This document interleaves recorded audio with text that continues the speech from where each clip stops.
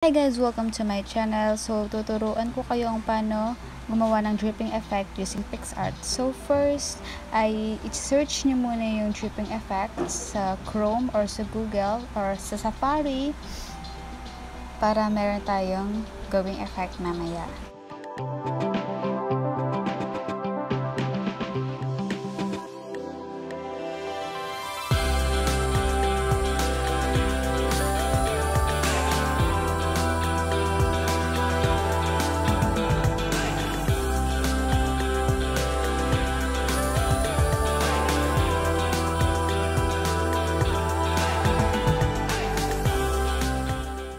Pagka-save niya ay pupunta na tayo sa Picsart and then click nyo yung i-edit yung picture. So, gagamitin ko yung picture ni Nathan Lustre. So, pagka-click nyo ng picture ay pupunta kayo sa cut out and then pipindutin yung isa, yung may sign na parang tao, and then automatic na siyang magre-red. So, after nyo siyang kinat, ay isi-save muna natin siya.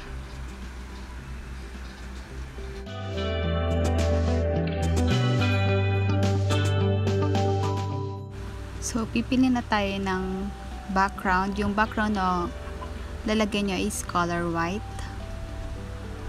And then, if-fit nyo siya kung anong gusto nyong size. May size na pang cover ng Facebook, sa YouTube. So, pipiliin natin yung portrait. So, after nun, i-click nyo yung kinat nyo na picture. And then, i-zoom nyo kung hanggang saan laki yung picture na i-edit nyo.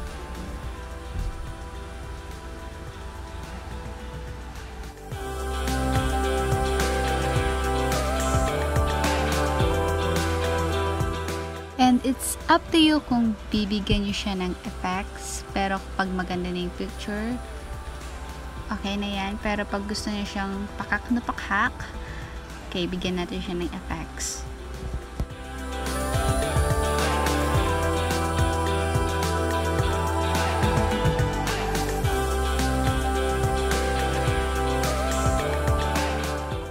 After nun, mag-a-add tayo ng photo. Ang i-add nating photo ay yung dinownload nating dripping effect kanina.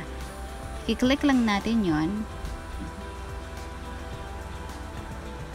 And then, pagka-click ay meron siyang pipilian na mga effects. So, piliin nyo yung light 10 para mag-gi siyang color white.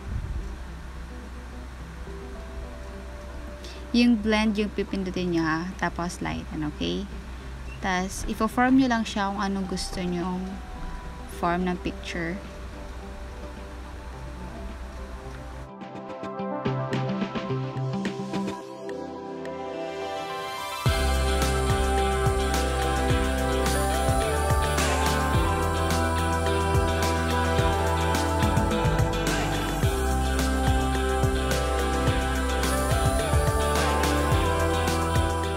So, after that, ay mag-draw na tayo.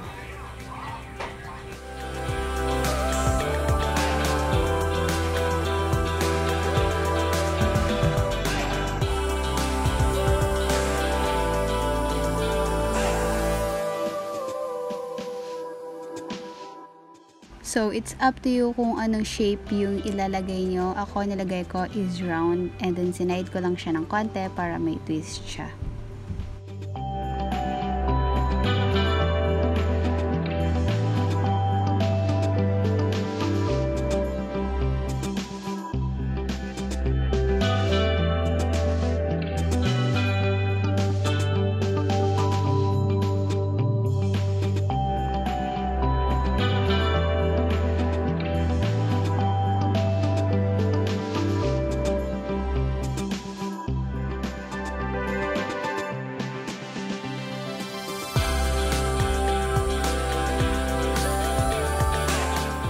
Dahil may sobra dun sa labas ng round, ay ibabrush natin siya ng color white.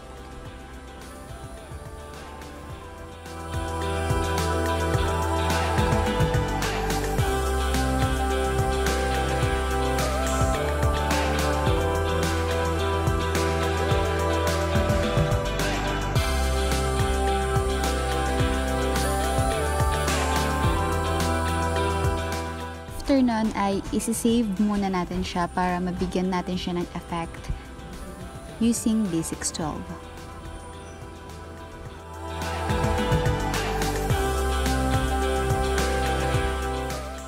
After natin i-click ang Basics 12 ay pupunta na tayo sa mga sticker, and then it's up to you kung ano mga sticker yung ilalagay nyo.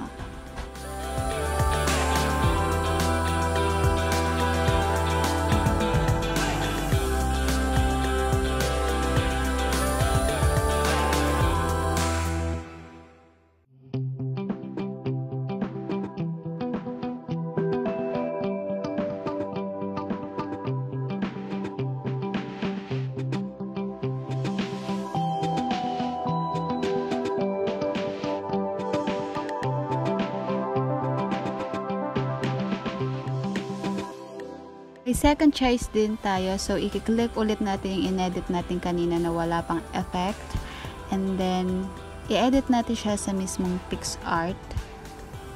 So magsa-search lang tayo dun sa sticker na mga iba't iba. So i-search natin yung glitters or glitter para lumabas yung mga effect.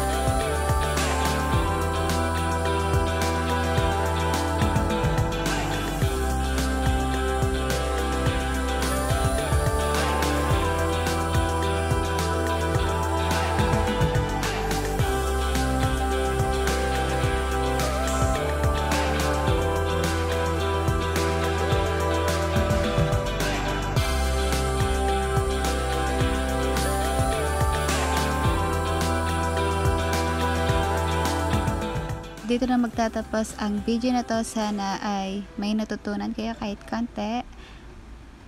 Bye!